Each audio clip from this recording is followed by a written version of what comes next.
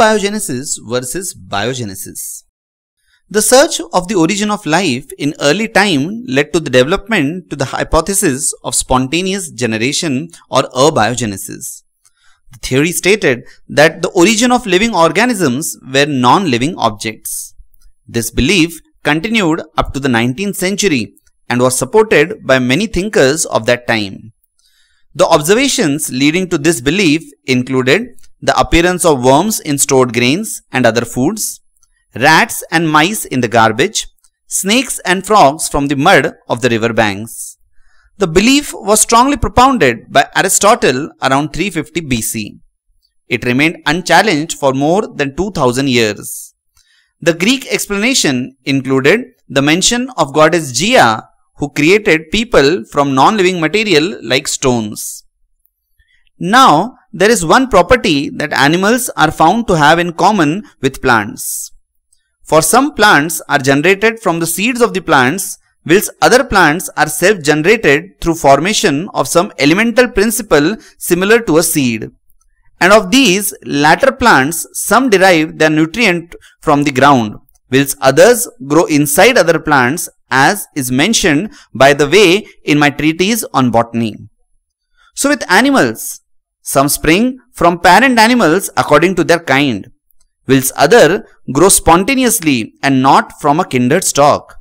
And of these instances of spontaneous generation, some come from fructifying earth or vegetable matter, as in the case of number of insects, while others are spontaneously generated in the inside of animals out of secretions of their several organs. It was presumed by Aristotle that non-living matter contained vital heat or pneuma, which was responsible for converting the non-living thing into living things. Aristotle believed that the origin of life was due to mixture of hot, cold, dry and wet with the elements in the part of body along with the vital heat.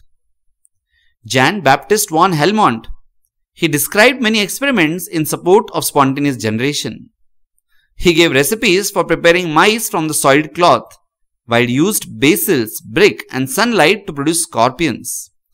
It was shown by him that a tree grows in size and bulk, but nearby soil does not lose any weight.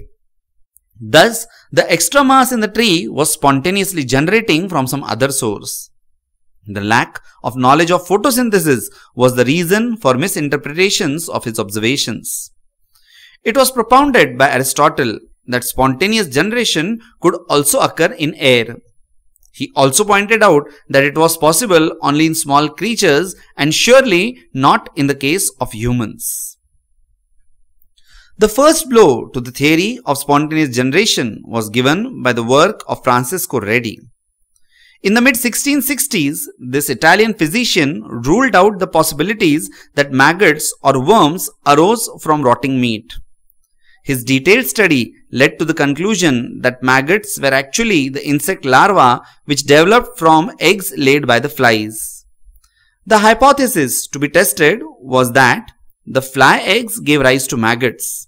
Thus, if the flies did not lay eggs on the meat, the larvae or the maggots would not develop. For this, he performed a classical experiment in 1668. He took 3 jars, each with raw meat. One was sealed, the other covered with a wire gauze or a filter cloth, and the third was kept open. After incubation, maggots did not develop on the meat in the sealed jar. In the second case, maggots were found on the wire gauge or filter cloth and not on the meat, while the exposed meat was teeming with maggots. The only conclusion that could be drawn from the above observations was that the flies seating on the meat or on the filter cloth or the wire gauge laid eggs which developed into maggots.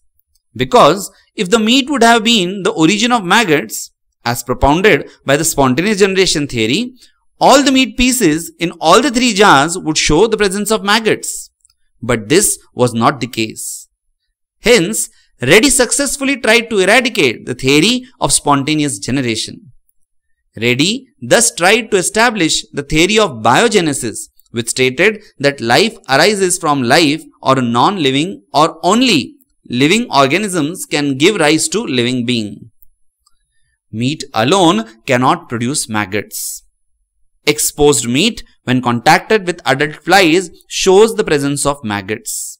Thus, the flies lay eggs which hatch into maggots, and thus the spontaneous generation of maggots was disproved.